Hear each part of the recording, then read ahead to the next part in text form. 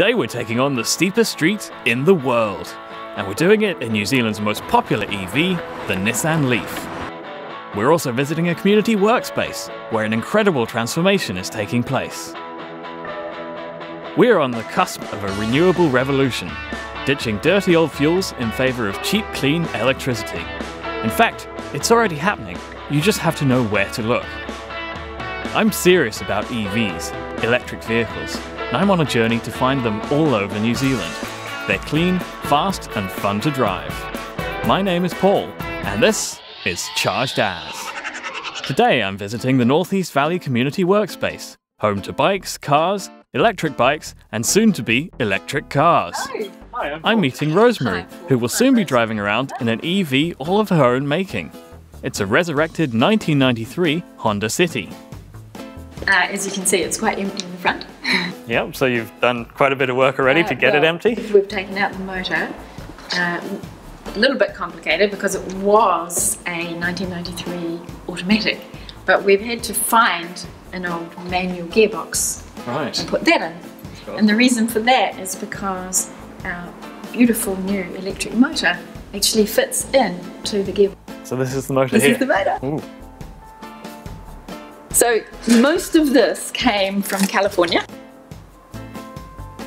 but this absolute work of art here was made in South Dunedin. Fantastic. Yeah, and then we roomed just in front of that to put this battery box, and another one identical will also sit just up here. So what's all this going to weigh when it's finished? The final weight, once we've got motor, batteries, 2 lots of batteries, it'll be under 1,000 kilos. And that's including the batteries? Yeah, that's including the batteries. That's with everything in it. Wow, that's very impressive. Which is kind of why I chose a little car like this. Absolutely. Yeah. So shall we have a look at the back and see what's going in there? Yeah, let's do that. Okay. There's a big hole in the back of my car, as you can see. That's the hole. The battery box has to sit quite low for safety reasons. And I tell you what, I'm quite proud of this. I angle grinded this myself. And I just want to say, Paul, nobody ever told me. I'm 58 years old. Nobody ever told me how much fun angle grinding was. Oh my gosh, it was great. And these are the batteries. These are the batteries, they're right here. It's all just happening. Yeah. You feel how light it is. Wow. They're 2 kilos, about 2 kilos each. Aren't they gorgeous? They're amazing. Oh, and they clip together? Together. They just sit together side by side. And those batteries are going to power my car. It's going to have a range of about 160 kilometres. A lot of people are watching this project. Oh yeah. Being in a place like this, a community workspace, it's you can't really hide. If nothing happens for a long time, people come to me and say, "Oh, how's your car going, Rosemary?" Well, we'll be watching now as well, and I we'll be know. certain to come along and see how it works out. Yeah. So I better get going. And you've got to come back and see it all done. We need to see what this looks like when it's finished. But I tell you what, even better, my friend John has a Honda City already converted. It's on the road now. There's one in Dunedin now? Yeah. Oh, great. So we can check that out as well. Yeah. Thank you very much for your time. Okay. Great to meet you. You too. See you later. Right, that was very exciting and inspirational. Clearly very motivated people doing amazing things with EV conversions. But of course, if you're lazy like me, there's more than one way to get an EV. You could just go out and buy one. That's what we're looking at now. It's a first generation Nissan Leaf, the most popular EV in all of New Zealand. Alan has been a proud Leaf owner for the last 18 months. He's taking us out for a test drive, and he's going to explain why he went EV. But what really did it for me was the fact that it actually takes about 6 or 7 kilowatts of power to produce 1 US gallon of petrol. And that's between 36 and 40 kilometres driving. And I get that just by plugging the same power into my car. It takes less energy to run this car than it does just to refine the petrol that you'd be burning in a petrol car. Yeah.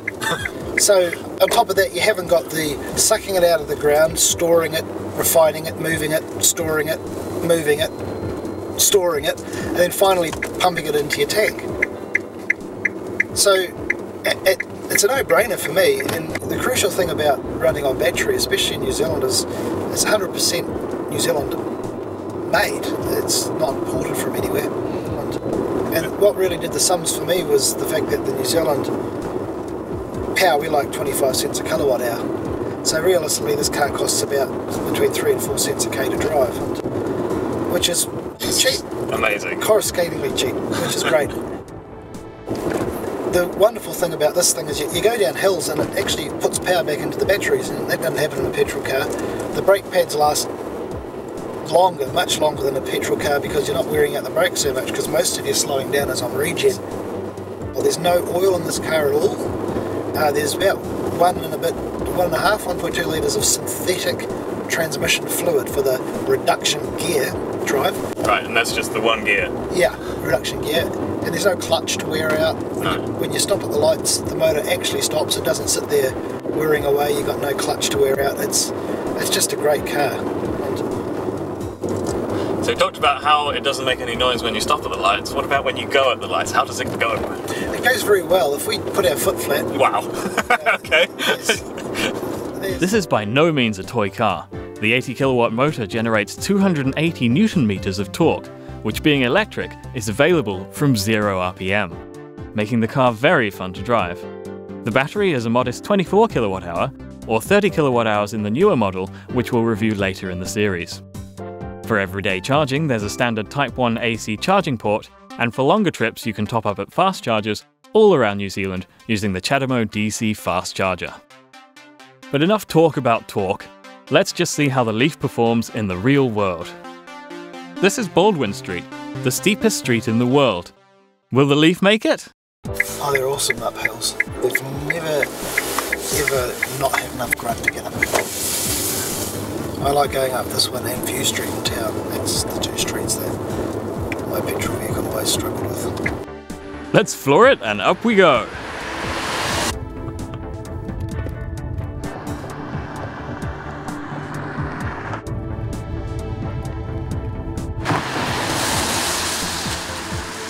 So there you have it, folks. This EV made it up the world's steepest street without breaking a sweat.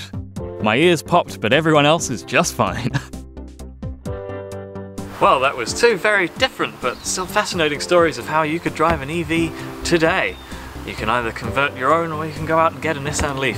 Of course, there are many other cars coming out on the market every day. We're going to be seeing more of those later, but today that's all we've got time for, so we'll see you next time.